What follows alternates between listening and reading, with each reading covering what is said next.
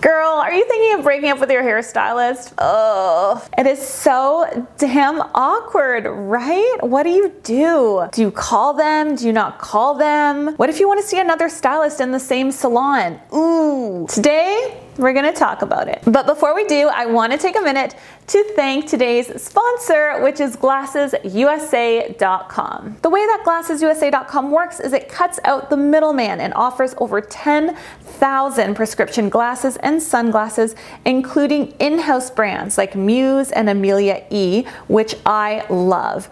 Here is a pair of sunglasses by Muse, and here's a pair of sunglasses by Amelia E. They're both gorgeous, super comfortable, and I get loads of compliments whenever I wear them. This company also carries designer brands like Ray-Ban, Oakley, and even Gucci at up to 70% off retail price. It pays to cut out the middleman. That's all I gotta say about that. I think a big part of the reason that people always go into a retailer to buy glasses and sunglasses is because you feel like you need to try them on to see if they suit your face shape or your skin color. But if you're anything like me and you are a busy working mom, you have little kids, or you're just a busy working woman, it can become really difficult to get into the store. For me, having to wrangle my 4-year-old and my 7-year-old to do something as boring to them as trying on glasses is painful. So GlassesUSA.com has made it so relaxing because they have a virtual try-on option, and you can see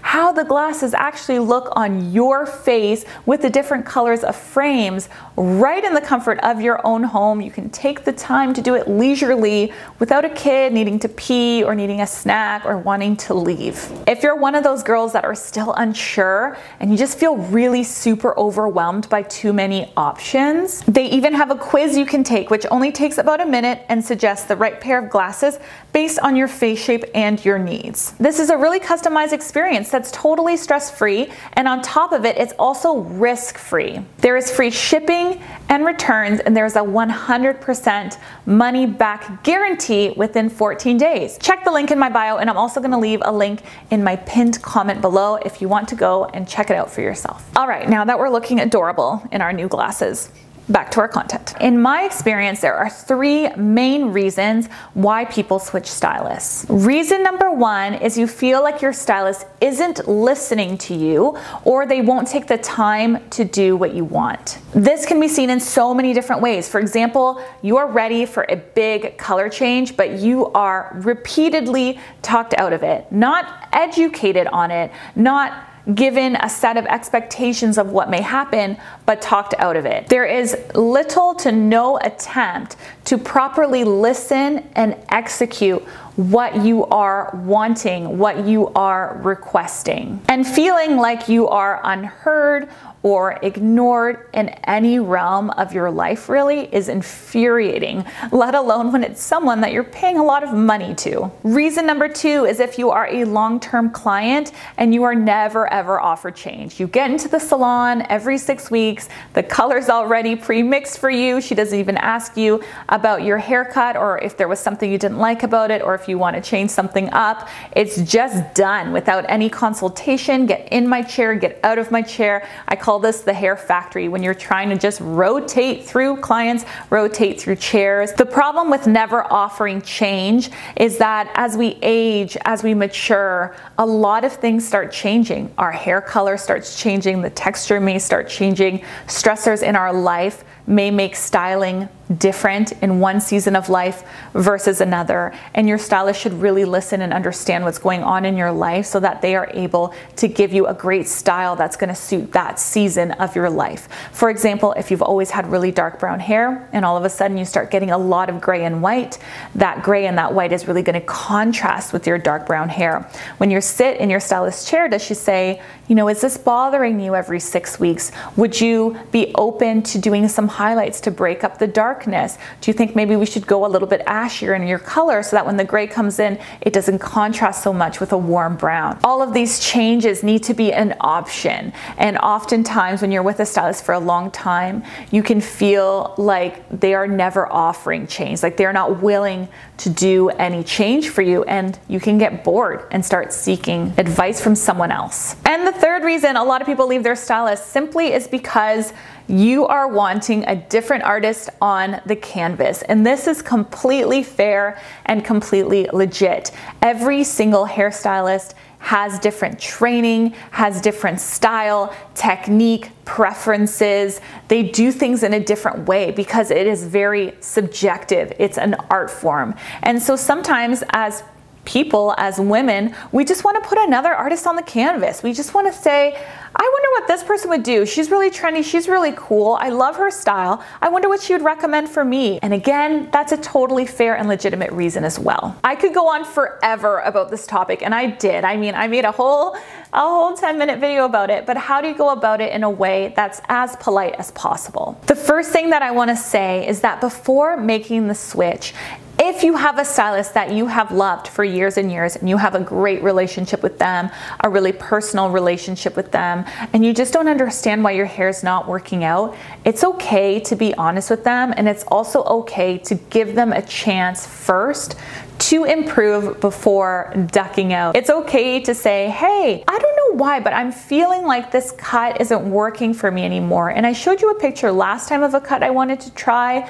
but I really ended up with kind of the same cut that I always get. Are we able to do something different this time? Being clear and having really clear communication is gonna help your stylist set expectations for what you're looking for and not just resort to the same old same. Stylists are people like everyone else, and sometimes I feel like when we're behind the chair, there's an expectation of perfection all the time. And although it is important to leave the things that are going on at home, when you're a stylist, it's really hard to separate home life and work life because we're artists, and sometimes our problems can come into our work even when we know it absolutely should not. So your stylist may be dealing with something at home that you don't know about. Maybe it's something health related. Maybe it's something to do with her family or her kids or her mom. Something might be happening in her home life that you're not totally aware of, and it's impacting her work. So leading with compassion can be a really great way to start a conversation, to give her a little bit of a heads up. Sometimes just doing that and giving the stylist an opportunity to talk to you will open things up a lot. The stylist could say, you know what, you're right. You know, it really didn't turn out the way that photo was. I'm so sorry. Last time I was distracted. There's a lot going on at home. Let me try that again for you. Or the stylist could say, yeah, you're right. It didn't turn out as blonde. To be totally honest with you, I specialize a lot more in more natural services.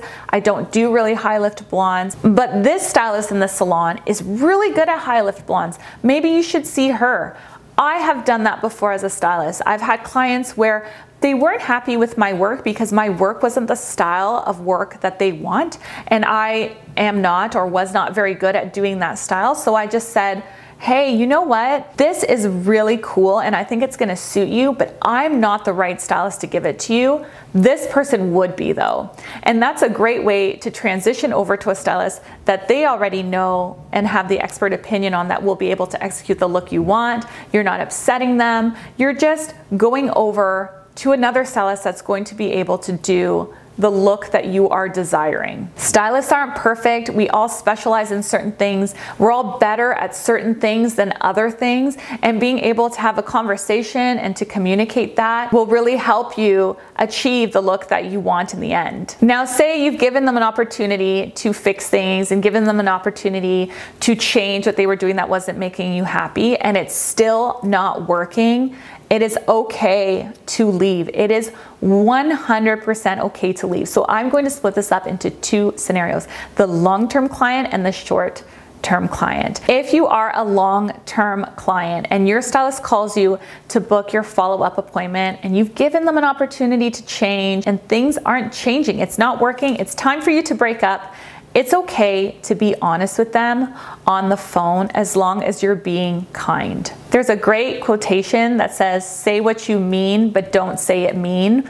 And I think that's so applicable here in so many ways. You can say, hey Jen, I've loved sitting in your chair and I've had such a great experience with you over the last 5 years, but I'm really wanting something a bit different now. So I think I'm gonna try out this stylist for a little bit just to see what kind of ideas she has for me. Your stylist probably feels that you're unhappy because relationships are a two-way road. So she's probably sensing in your appointments that you're not totally happy in the end, even if you think you're hiding it from her. Trust me, if she's intuitive, and most stylists are pretty intuitive, she's feeling that. So she's probably gonna say, no problem, I totally understand that. I'm here for you if you need me in the future. And if she's not, and if she is defensive and upset and annoyed, quite frankly, that's a her problem or a him problem if it's a male stylist, and not a you problem. Never forget the fact that even though you don't want to hurt someone's feelings, you have a right to enjoy the experience with your stylist, the experience that you're paying a lot of money for. You have a right to have a preference over how your hair is cut and colored. And you have a right to choose who does those services for you. The stylist's feelings, you know, if they feel sad or if they feel upset, that's on them. That's something that they have to work on and have to work towards or have to reframe in their mind. So that's not your responsibility or, quite frankly, your problem. If you are a short-term client and you've only seen that stylist a couple of times and you want to switch, the fit isn't right, it doesn't feel right, it's not working out, you don't like your hair, I don't think it's totally necessary, if necessary at all, to call them and let them know that you'll be switching. I think just switching over is going to be fine. If the stylist messages you and says, hey, I loved your last appointment, should we make another one? It's okay for you to say, oh, thank you so much for your message. You know what? I think I'm actually going to end up going with this person because I really feel like we're a better fit. That is totally fair. Again, you're leading with kindness, but I don't think you have to go out of your way to do that if you don't have a strong relationship with the stylist. Now, how do you switch to a different stylist in the same salon? This is tricky. And this can be super, super awkward, but I don't think it has to be. And I think this is largely dependent on the stylist and their personality. I go to a salon called Volume, and I have 3 girls there who I love: Valentina, Rebecca, and Maddie.